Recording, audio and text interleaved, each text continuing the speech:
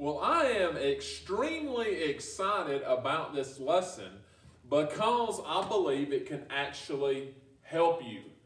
What I mean by that is that it's practical. It can actually make a difference in your life and help you be a better person, a better follower of Christ, because of what we're going to talk about. What we're going to talk about is motivation. And we're going to talk about having major motivation in your life. Motivation is the idea that everybody's familiar with. A motive is a reason that you act. And so everybody knows what it means to be motivated. Everybody knows what it means to not be motivated. But if you do anything well, if you're going to be successful, you got to be motivated. An example of motivation happened just recently in our family. When we started having to put sermons online, we tried to create a YouTube channel for Hunters Creek Baptist Church. And so to have a YouTube channel, to have your own name on your channel, you got to have 100 people subscribe to your channel.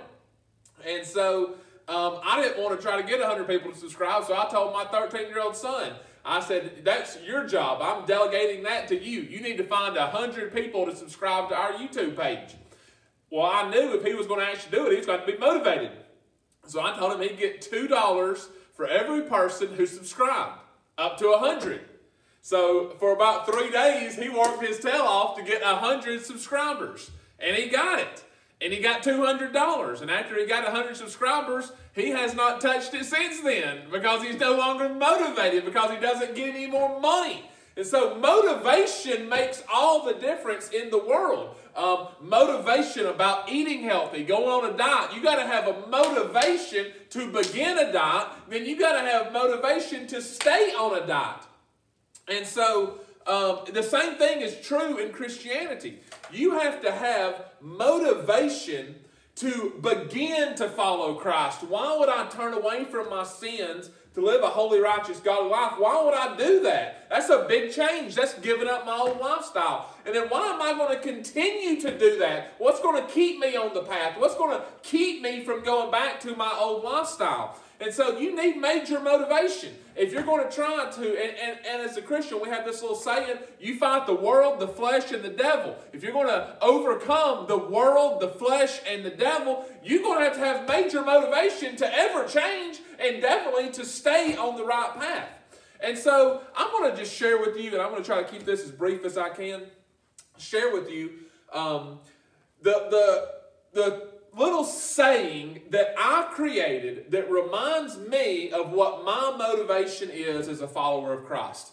And so it's just a simple little saying that I use. It comes from the Bible. It's very biblical, and I'm going to use verses to support this. This is what I say in my own life. I do it for him, for them, and for me. Okay? Now, I've shared this before, but it actually works for me to think about this. So why am I trying to, number one, why do I follow Christ, and why do I try to do the best I can as a follower of Christ? I certainly fall short, but what is my motivation? I do it for him. That means I'm doing it for the Lord. I do it for them. That means I'm doing it for other people. And I do it for me because I win when I follow the Lord. It brings about the best life I can possibly have on this planet.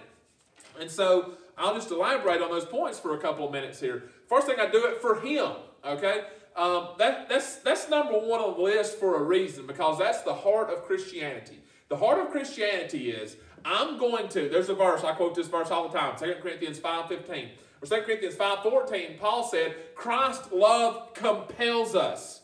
Then he says in verse 15, because we're convinced that one man died for all of us. Therefore, those of us who live should no longer live for ourselves, but for the one who died for us and rose again. So what Paul's saying is it's the love of Christ that compels us. And what does that mean? It means that Christ died on the cross for us. Therefore, we should not live for ourselves. We should live for the one who died for us and rose again. So the whole idea is what Jesus did for us on the cross, when he died for my sins, that's going to compel me. That's going to motivate me. That's going to push me. That's going to spur me forward in trying to live my life, not for myself anymore, but for the one who died for me and rose again. Paul wrote in 2 Corinthians 9, and he said, thanks be to God for his indescribable gift. The gift of eternal life that comes through Christ, the gift of forgiveness, the gift of being adopted into God's family, my sins being forgiven. Paul said that's an indescribable gift. And the reality is that should motivate us to say, you know what? What the Lord has done for me is unbelievably gracious and kind, and I'm going to try to live for Him because of that. There's a little Bible verse, 1 John 4:19. It says, we love Him because He first loved us. So that explains how Christianity works. We love the Lord because He loved us first. And so I have another little saying. I have a lot of little sayings I use that when I think about what the Lord's done for me, okay, and this is what the Lord offers anybody. The Lord gives you life. The Lord gives you blessings in life. The Lord gives us new life as a follower of Christ. And the Lord gives us eternal life because of what Jesus did for us on the cross. So God has loved me. I'm blessed to have life. I have a lot of blessings in life. I have a new life as a follower of Christ, and I have received eternal life. So that is motivation to say, you know what? I'm going to try to honor the Lord. I want to live a life that pleases the Lord. And I'm doing it first and foremost because of what He's done for me. When the Ten Commandments were given, a lot of people are familiar with the Ten Commandments, but the Ten Commandments actually start this way. I am the Lord your God who brought you out of the house of Egypt. You should have no other gods before me. So before God even gives them a commandment, the first one is you should have no other gods before me. He tells them, I'm the Lord your God who brought you out of the house of Egypt. See, and if you know that Bible story, the Israelites were slaves in Egypt. They were basically being abused, physically abused, tortured, having to work like dogs. They called it the iron furnace. They were in just a nightmare situation, but God brought them out of that and brought them into their own land and blessed them, gave them a land flowing with milk and honey. And so what He's saying is, look, I brought you out of the house of Egypt. You should have no other gods before me. That's the motivation. We love Him because He first loved us. And when you understand in your heart what God has done for you, when you feel that you owe everything to the Lord, that every blessing you have comes from God, and that registers in your mind and heart, then that is going to motivate you to live a life that brings honor and glory to the Lord. It's the least we could do. There's a little Bible verse, Romans 2:4. It says it's the goodness of God that leads us to repent. In other words, it's when you receive the goodness of God, it changes your life. It changes the direction of your life. It changes your heart. Mother's Day is Sunday, and I have a great mom. I have a great wife too. My wife is sitting in here with me, so I can't brag on my mom too much. I've got the best wife in the world, and I've got a great mom too. But growing up, we would give our mom a hard time sometimes. There's me and my two brothers who are twins. They're 2 years older than me. So there's 3 boys about the same age, and we gave her a hard time sometimes. We'd get her upset. We would get under her skin. She wouldn't be happy with us. And there was this speech that she had that she would give us. It was always the same speech when she got mad, when we had not acting like we should. It was the same speech. And a lot of y'all might have heard this same speech before. She would say something to this effect. I can't believe that y'all would treat me that way after everything I've done for you. And then she would go through this list. It's like a 10-minute list. I cook for you. I clean for you. I wash dishes for you. I buy you food. I buy you clothes. I buy you shoes. I take you to baseball practice. I take you to basketball practice. And she would go through this long list of everything that she had done for us. And basically saying, how can you talk to me or act like that after all I've done for you? A lot of y'all might have heard that speech before too. I think moms are pretty good at that one. But here's the thing about that speech, it actually worked. When you thought about everything that she'd done for you, and she was right, she had done that for us. This is her Mother's Day present this year. So she had done all that for us. She really had. And it made you feel bad after all you've done for me. I should treat you better. And it should motivate us to say, you know what, I'm sorry, Mom, I need to do better. That is the same way that Christianity works. When the Bible becomes real, and it's not just Bible stories and vacation Bible school stories, Jesus died for you. You shouldn't live for yourself. You should live for the one who died for you. Christ's love should compel you. We love him because he first loved us. So whatever we do, whether it's I go to church because that's what the Lord wants me to do. It pleases the Lord. I give to the Lord. I want to have clean hands for the Lord. I want to have a clean heart for the Lord. That's the greatest motivation. And that's what should motivate us to say, I'm going to get on the right path, I'm going to change my ways, and I'm going to stay on this path for the Lord. The second thing is, you do it for him, then I say this, do it for them, for other people. And this is, people say this a lot, it's so true. What our actions affect other people, okay? Proverbs 10:1 is a sad little verse, really. It says, a wise son brings joy to his father, but a foolish son grief to his mother. What that means is, if you live a foolish life, you're hurting your own mother's heart. You're bringing grief into her life. And so why do I need to live a godly life? What should motivate me to faithfully follow the Lord? Well, this should motivate everybody. I want to have a positive impact on other people. That should be a motivating factor. So Paul in Philippians 1 is writing about how he would prefer to die and go be with the Lord rather than continue living on this earth. And then he says something in Philippians 1:24. He says, but it's more needful for me to remain for you. And so what he was basically saying is, I'm still on planet earth so I can help other people. That's the whole reason I'm down here, okay? And really, when you start to understand what the Bible's really saying, one of the key reasons we exist, we are on this earth, is to try to help other people. And so we need to do what is right and we need to be the best Christian to benefit other people. I can give you 5 good reasons why I should try to live a godly, righteous, holy life. 5 reasons. I got this memorized. Bentley, Hudson, Tucker, Ace, Gentry. That's my 5 kids. Okay?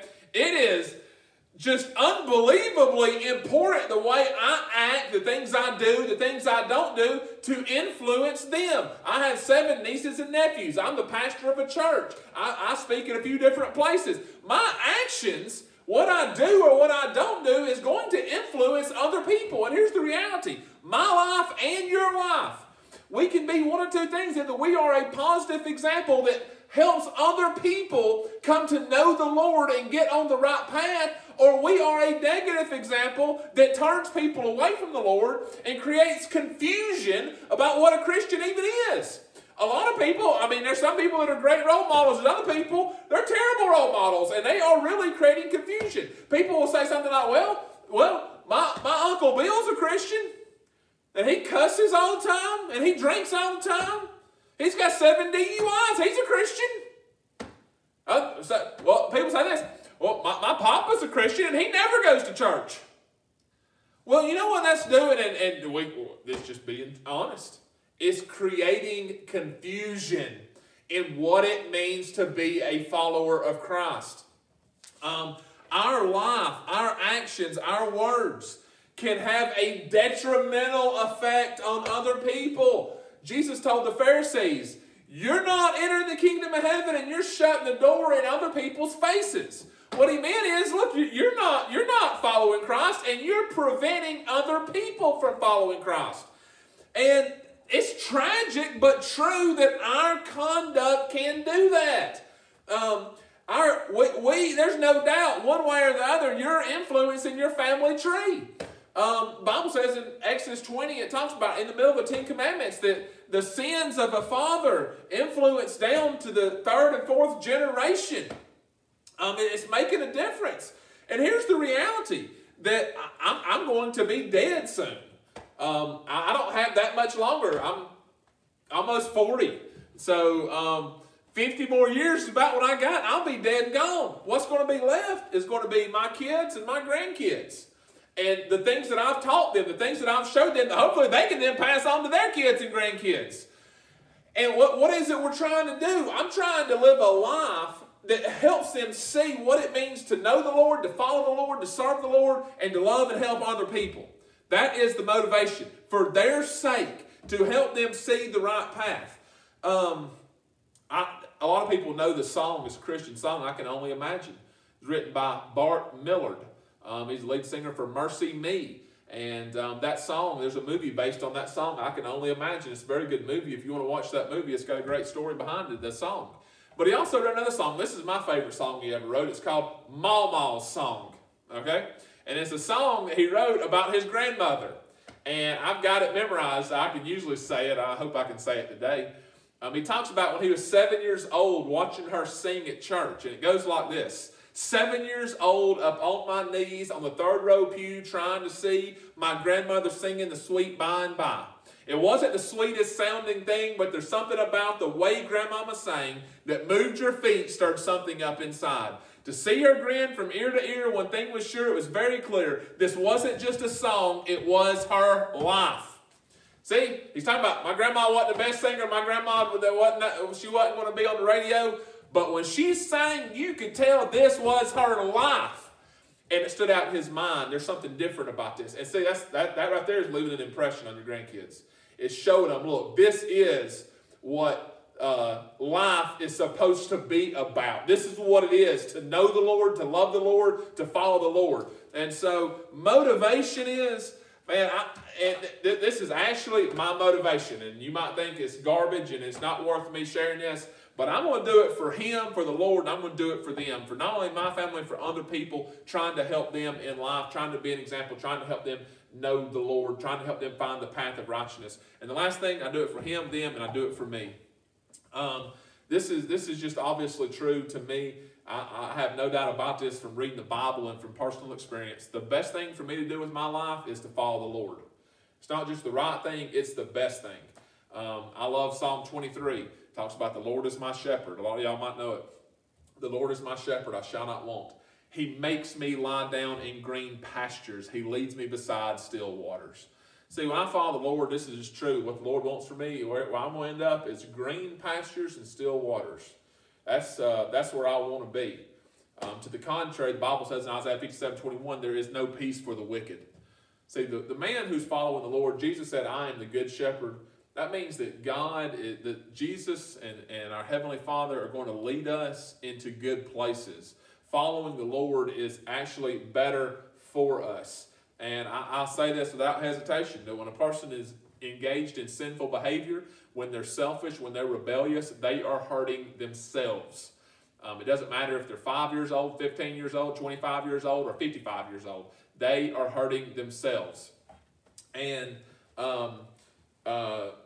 reminds me of a little story. I'll go ahead and tell this story. I wasn't planning on telling this story. There was a man who hated his boss, and he was just filled with anger and rage at his boss, and he was sick and tired of his boss at work, and his boss was basically ruining his life. And one day he went into work, and he showed his coworker, he pulled his shirt open, and he had a bunch of dynamite strapped to his chest. And his coworker said, "What in the world are you doing? What's wrong with you? Are you crazy? Why do you got dynamite strapped on your chest?" And he said, "Well, I'm sick and tired of Mr. Jones coming and sticking his finger in my chest. Next time he sticks his finger in my chest, I'm going to blow his finger off." Well, what was the point of the story, okay? You can be angry and mad, and you can live your life that way, and guess who you're going to end up hurting the most? Yourself. So when the Bible talks about being patient, being kind, forgiving other people, guess what? That's good for you. Being angry and bitter and jealous and having fits of rage, that is destructive in your own life. You're hurting yourself. Ezekiel 18:30 says, "Turn from transgressions so that sin will not be your ruin." Sin will ruin you. Jeremiah 5:25 says, "Your sin has withheld good from you." Okay? So sin brings about negativity in our life. It is destructive. So I want to stay on the path to follow the Lord. It's going to be better for me. Acts 3:26, it says that Peter was talking and he said that the Lord sent Jesus to bless you by turning you away from your sins. See, the biggest blessing you have is getting out of your sinful habits, your sinful lifestyle. That's going to benefit and be a blessing to you. And it should help us know I want to stay close to the Lord. The psalmist in Psalm 73, verse 28, he said, it is good for me to draw near to the Lord. It's good for me. That's going to help me. It's going to be better for me. There's hope, there's joy, there's peace, there's healthy relationships, there's security. It's better for me. I was telling my wife this a few minutes ago. She thought this was a funny story. But what if, I asked her, what if I resigned from Hunters Creek and I left her and I left the kids, told them I was moving on to different things. I was not staying with them anymore, and I was quitting my job, and I was going to Las Vegas to maximize my fun in Sin City. I was starting over in Las Vegas with the goal to have the maximum amount of fun I can have in Sin City. What would that look like? It would look like casinos. It would look, Jennifer's grinning. It would look like casinos, wild women, alcohol, recreational drugs, and I just said, I'm going to live it up and live life to the full. What would be the result? Well, I can tell you what the result would be. There's no ifs, ands, or buts about it. My life would begin a vicious downward spiral. And in the end, I would be a big fat loser. I don't know another way to say it. I would suffer and reap. Okay, so this is what would happen in the big picture. It would grieve God. It would grieve God's heart. It would grieve the Spirit of God. It would hurt. It would destroy my family. It would just be devastating to them if I chose to do that. And I would suffer greatly in the long term because of my foolish decision. So what I'm trying to say is this: it's better for me to follow the Lord. It's better for you to follow the Lord. Proverbs 22 says there are thorns and briars in the way of the perverse. So instead of green pastures and still waters, you're getting in a briar patch. It's not going to be good in the end. There's a passage in Proverbs. There's so many things I could say about this. I thought about this today. For a prostitute is a deep pit, and a seductress is a narrow well. That's what you end up in. It's enticing. It's tempting. It's a deep pit and a narrow well. That's not where you want to be. That's not good for you. Proverbs 23, it goes on and says, who has woe? Who has sorrow? Who has contentions? Who has complaint? Who has wounds without cause? Who has redness of eyes? Those who linger long at the wine. Those who go in search of mixed wine. Do not look at the wine when it is red, when it sparkles in the cup, when it swirls around smoothly. At the last it bites like a serpent and stings like a viper. See, who has woe, sorrow, contentions, complaints? Who is really miserable? Those who linger long at the wine. Those who go after mixed drinks. And you know what? It swirls around smoothly in the cup. It looks good, but at the end it bites like a serpent, stings like a viper. So I'm telling you this. What is the proper motivation to begin following the Lord and to continue following the Lord? I would say I do it for Him, for the Lord. I do it for them, and I do it for myself. You need all the motivation you can get. That's my motivation. And I will say this, 99% of the time, a lack of motivation is the problem. Now, people might think, oh no, it's not a lack of motivation. I can't do better. I got motivation, I just can't do better. Well, let me ask you this. Let's say somebody's an alcoholic. If I promised you I'd give you $10 million if you were sober for a month, you think you could be sober for a month? $10 million if you're sober for a month. I imagine you'd be sober for a month. I don't care if you're a drug addict, and I told you you get $10 million at the end of a month if you're completely clean. I suspect you'd be able to put down the pills or stop sticking the needle in your arm. You'd have great motivation. If somebody's watching pornography and I said, you go a year without watching pornography, I'll give you $10 million. They'd drop their phone in the trash can. They'd break every screen they had in their home if they really believed I get $10 million if I do that, because they'd be highly motivated. If I said if you can be the best husband, if you can win the Husband of the Year award, you get $10 million. If you can be the Husband of the Year for 1 year, guess what? Things would change around most people's houses if they thought I'm going to get $10 million. See, motivation cures a lot of things. And I'm just telling you this, if you can grab hold of this, why do I need to live a godly, righteous, holy life? Why do I need to begin to follow the Lord? Why do I need to continue to follow the Lord? Because you need to do it for the Lord. You need to do it for other people, and you need to do it for yourself. That is major motivation. You need major motivation. Those things have to be real to you. that I'm either pleasing the Lord or I am grieving the Lord, the one who died for me.